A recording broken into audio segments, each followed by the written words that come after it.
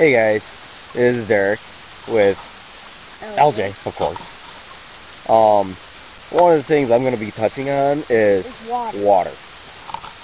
And I'm sure you've probably seen this before at one point, but we're going to go over different ways of collecting water and how to find water. One of the things is finding sources of water where it can be rain, which it's not doing right now, or you could be drinking from it, but it's dirty. Yep, this is a stream. And of course, you know, there's ponds, rivers, basically anything that's flowing or, you know, on the ground. It's considered groundwater. But some of the better sources that you can actually get would be flowing water like this. I mean, I wouldn't really drink from that or over here. This is a little bit cleaner. Yeah, the running water usually does tend to be cleaner than stagnant water, meaning water that's standing still, where flowing water is usually filtered a little bit better. Definitely don't want to drink any of that water because who knows what's in it. Probably mud, disgusting water. That's probably. And actually,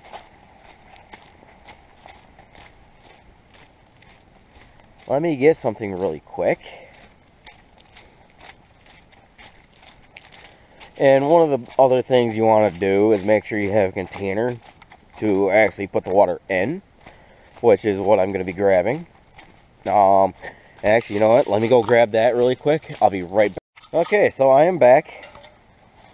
And LJ has that, which is good for collecting water. Yes. I will actually trade off. He will actually take the camera while I take the canteen and show you guys how to collect water.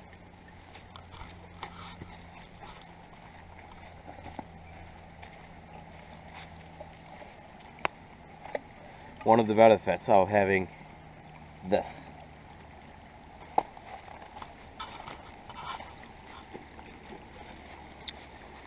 Perfect. That's how I did it.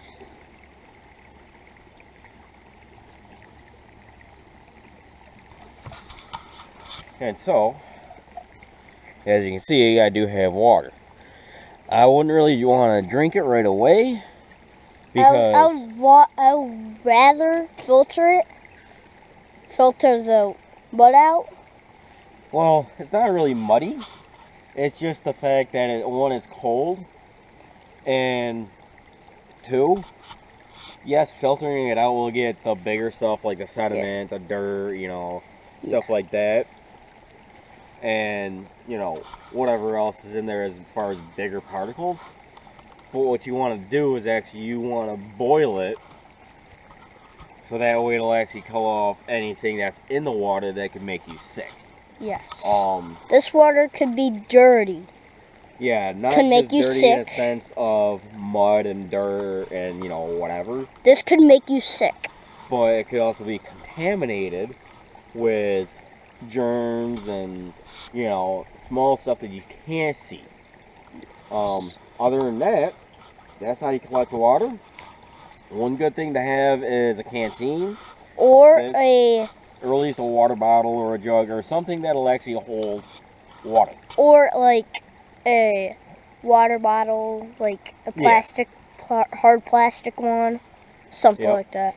But other than that, you know, there's your section on water, how to collect it. At some point, we'll get to showing you guys how to filter and boil.